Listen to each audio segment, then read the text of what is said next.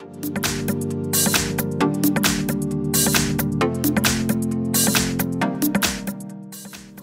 in front of me is a REALME 8, and today I'll show you how to bypass the Google verification on this device.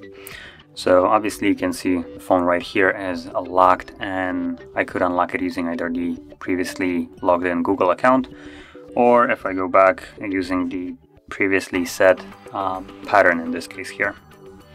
Just give it a second. Yeah, there we go.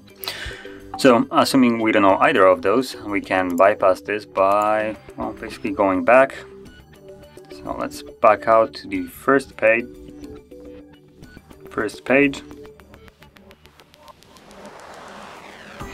And in here you can see we have the option for emergency call. So once you tap on it, what you want to do now is type in a code.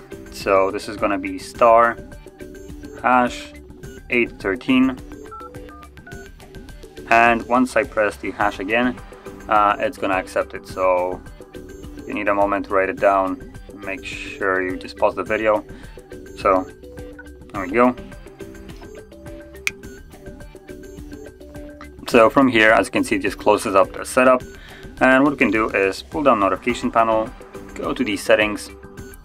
From here you want to scroll down to additional settings, and let's find the backup and reset right at the bottom, and choose erase all data factory reset. Again, erase all data, and once more, and there we go.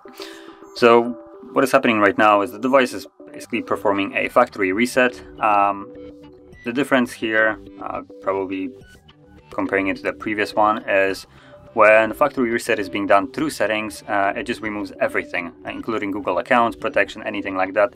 So once the process is finished and we're back in the setup screen, the device has basically no data about the previous account that was logged in, so it won't ask us to verify anything. So let's just simply wait for this to finish, and once we're back in the setup screen, I'll come back and finish it up.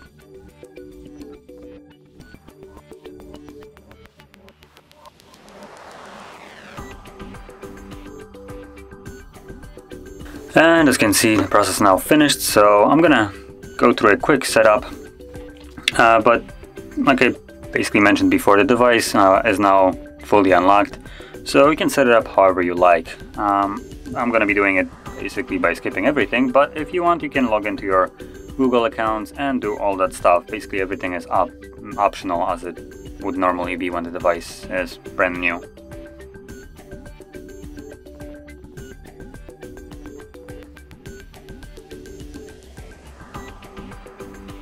And there we go, that's the setup.